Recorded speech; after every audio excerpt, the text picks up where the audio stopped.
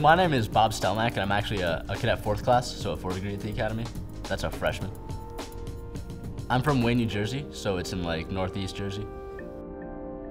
So I graduated from Wayne Valley High School, and that was right next to Wayne Hills High School, so we had 2 high schools in my town. Yeah, I liked it there. Very diverse place. Classes were good, you know, I had access to any sort of academics I wanted. You know, if I wanted to take the real easy route, I could have done that. If I wanted to take like more AP classes, I had most of those opportunities available. And the teachers were, you know, generally pretty involved in the students if you wanted it to be that way. So I think academics were good there. So I came from a pretty interesting family life, you know. I love my family, like all the way through. Of course, I have a family and a step-family, you know, I consider it one family. Going through high school, things weren't always the most normal in my household, and sometimes they weren't always the best, but I always say that you should get the best out of whatever situation you're in. If there are lots of challenges and sort of like I was working through high school, it's kind of important to say, okay, well, I've already like juggled all these things, you know, this is gonna help me in the future, maybe at the academy, where I will have lots of things to juggle, and at least I've already had practice at that. We had a Marine ROTC guy in school, and he was just like going to everyone. He was like, hey, you need to join, you need to get, here's some like lanyards and some stickers. And I was like, wow, like maybe I should look at the military, you know? I mean, I don't really want the normal college experience. I mean, that seems pretty cool.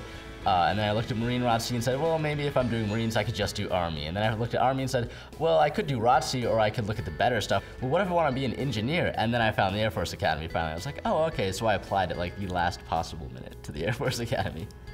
I remember being super excited like my junior year and waiting for the application to open, and I opened it immediately, and then I didn't finish until like the last possible day. He was really helpful. You know, any questions I had he was able to answer, but I wasn't really able to meet with him that much, and I didn't have that many interactions with him.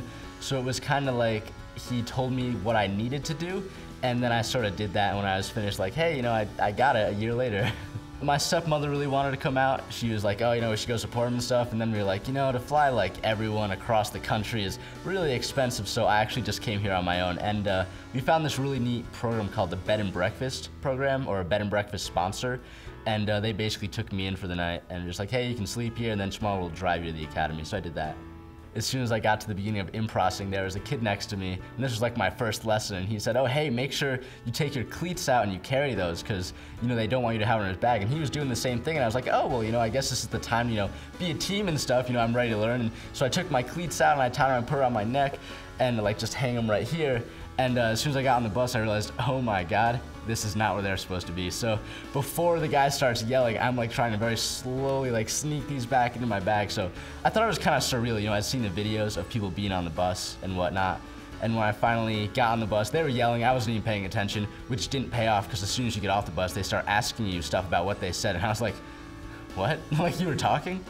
They're just yelling, you know, like they can't actually do anything to you. They're just being really loud. So if you can deal with loud noises, you can sort of phase that stuff out. I mean, maybe it's good to listen to what they're saying, but most of the time, you know, if you want to keep your cool together, just sort of phase it out. I declared comp sci, then I declared biology, and then I was planning on declaring economics, and I ended up back in comp sci. Most people sort of look at them, they don't really declare, and I was like, no, I love this, I'm going to declare that. And then I was like, oh wait, but I love this instead. I was just interested in a lot of things, and it's really tough freshman year, no doubt about that. You go through a lot of tough stuff. I thought it was 4 years of that, so my first unexpected thing was being said, hey, the next 3 years, you can go ahead and do whatever you want. And that was just like the door that opened for me when they said, like, you can go ahead and use your time. You can work with the community if you want. You can start working on your flying skills, either working on getting your private pilot's license or in soaring, where you just take a glider up in the air. You can become an instructor for almost anything you do at the academy. We have instructors for working with our satellites, instructors for flying, jump masters, you name it, you are going to have a cadet teaching you how to do it. So you just gotta find whatever it is you're interested in out of anything. The academy's gonna offer it, and if you really stick to it, in 2 years you're gonna be teaching that to the next person who's interested in it. You can do anything in athletics, airmanship, anything with science and math, even research projects. Most recently, actually, I got to go to San Diego to learn some stuff for cyber warfare. The cyber warfare lab here decided they want to teach some lieutenants how to do cyber warfare stuff, how to interact with that, and they sent me on a TDY trip to San Diego. I spent 5 days learning how to do reverse engineering in cyber warfare, and I spent a week, you know, living in San Diego. Honestly, there are so many opportunities here, and there's so many different options you can go to. You really can find a spot that you want to focus in on and what you want to be good at. I mean, I don't know anyone who has come here and said, wow, they just don't offer a major that I'm not interested in. Like, no one's ever done that. You know, you come here and you can definitely find something that sort of fits whatever you want to do. I mean, we have a scheduled lifestyle, but there's definitely plenty of options if you're just gonna look for them. I applied to the cyber warfare team and got a spot there. I'm involved in the STEM club, which is kind of just an outreach program. Go to local high schools and teach kids about stuff like engineering and math. And not really teach, but just sort of show them the cool side of stuff. And then I was involved in the Cadet Space Satellite Operations Squadron for a while, which is just a fancy way of saying we worked with the satellite we have here. And then most recently I joined the powerlifting team. I don't know how that happened. Yeah, one day I was just like down at the gym and the coach came over, he's like, hey, have you ever considered powerlifting? And I was like, no. Like, why would I like consider that? But yeah, he wanted me to do that, so. You know, I really came here because I was like, you know, become an officer, join the military, work on things I wouldn't get to work on in a normal college. That all seemed great. What made me stay here was just realizing how much stuff you don't know before you come to college and what kind of stuff this place can teach you, you know, about being a leader and dealing with challenges and just all sort of new things I never really thought I'd end up dealing with. You know, coming out of high school, you're on top of the world, you know, you just had a great time, and then you get here and it's like, wow, there are challenges I never expected to face.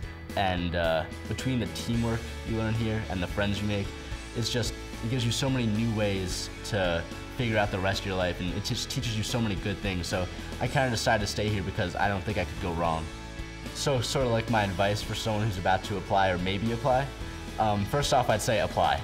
It's the best decision I've made in my entire life. I almost didn't, and first off, you can't go wrong. It's gonna be a good time, a rough time sometimes, but it's gonna pay off no matter what.